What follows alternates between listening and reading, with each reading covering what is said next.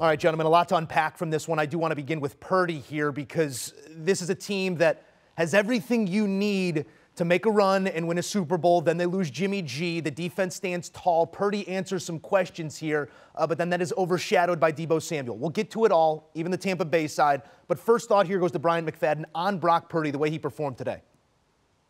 Hey, man, the young kid balled. He played lights out. He played with confidence. The moment never was too big for him. He was extremely smart with the football. And I love Brock showcasing his athletic ability. You know, making people miss, getting a little smooth in the pocket, trying to make things happen with his legs as well. I love that. You saw a guy that played with energy. You saw a guy that didn't play with any nerves. He just allowed everything to flow. He ran into a hot kitchen and he came out with a bowl of water.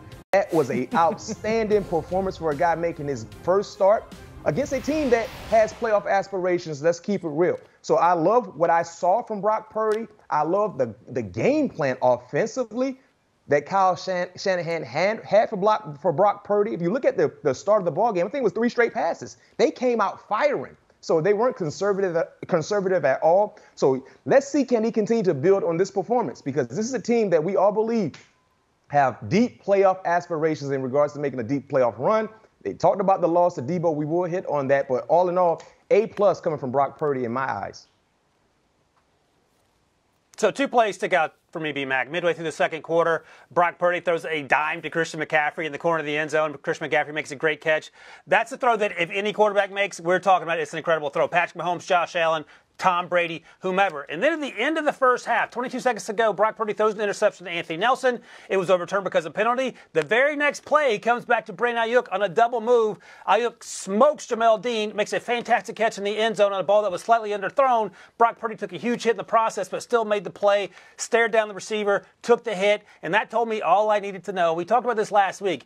It ain't like he's coming into an offense where there's nothing around him, like, say, the Denver Broncos. Brock Purdy's coming into the best case scenario situation.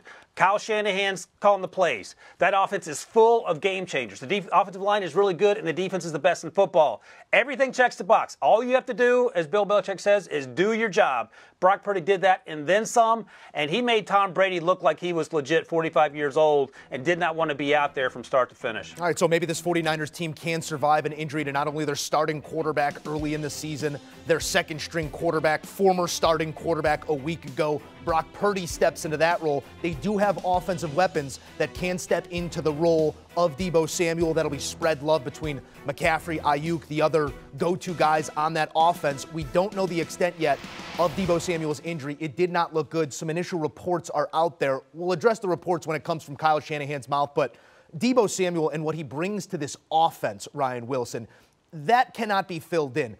Is there an injury that this 49ers team cannot withstand? I know that's a funky way of asking the question, but it seems like they're almost non-cyclical. They come back today with a new quarterback. They score a bunch of points. They make the GOAT look like nothing. Here we're taking a look at this gruesome injury, Ryan. Deebo, depending on how long he's out for, is this the knockout blow for the 49ers? You know, Joe, I was thinking about this when Deebo was getting carted off, as we see here, obviously very emotional.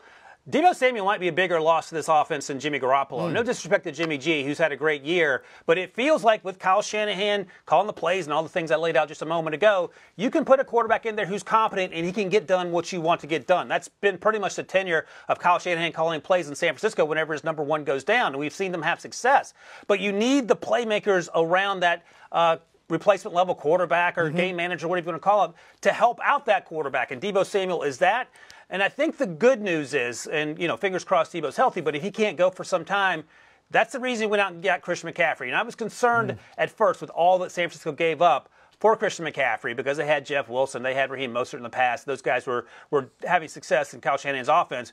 Christian McCaffrey's a different dude, and we saw that today, and we've seen that since he's arrived in San Francisco. Now, he can't pick up all the productivity that Deebo would give you, but it's a good start. Now, ideally, Deebo will be back, if not next week, maybe soon before the playoffs. But I'll stick with what I said. I think that losing Deebo might be more damaging to this team's long-term success than even a Jimmy G.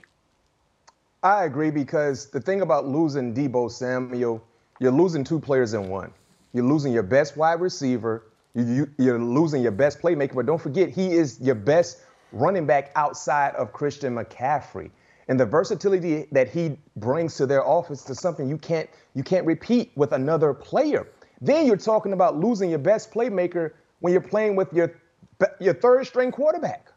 You're playing with your third string quarterback. So yes, I think they have enough to win their division, because I think the wheels are starting to fall off the truck a little bit with Seattle. They have a difficult stretch coming up. But in regards to making a deep postseason run and trying to get to a championship, if they don't have a healthy Deebo Samuel, I understand their defense, they're lights out.